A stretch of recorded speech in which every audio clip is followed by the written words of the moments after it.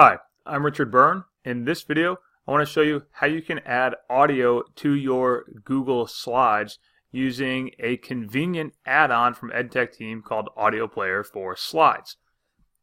Here's how it works. Go to your add-ons menu. If you don't have AudioPlayer for Slides by EdTech team already installed, select Get Add-ons, and you can find it here in the add-ons gallery.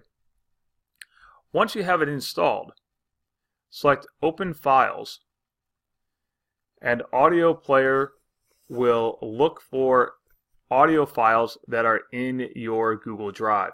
Now, it's important to note here that just because you have a file in your Google Drive, it doesn't necessarily mean that you have the rights to use it in a public presentation.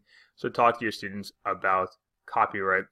In this case, I have some music from the Internet Archive that's in the public domain that I want to use, and I have it stored in my Google Drive. I'm going to select it here.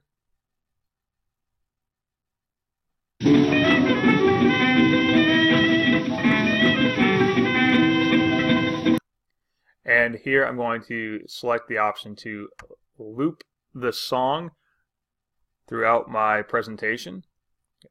And I can also specify when I want that song to end if I don't want to play the entire thing.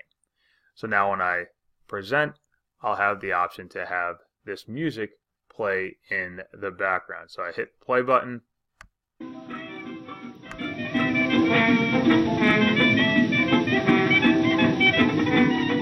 And as I go through my slides, that music will continue to play in the background unless I stop it or specify a stop time for the music.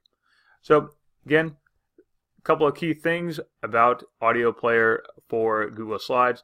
You need to have some MP3 files stored in your Google Drive in advance, and a great place to get some free MP3s to use in your Google Drive is the Internet Archive. There's a lot of music that's in the public domain that you can use for your slides.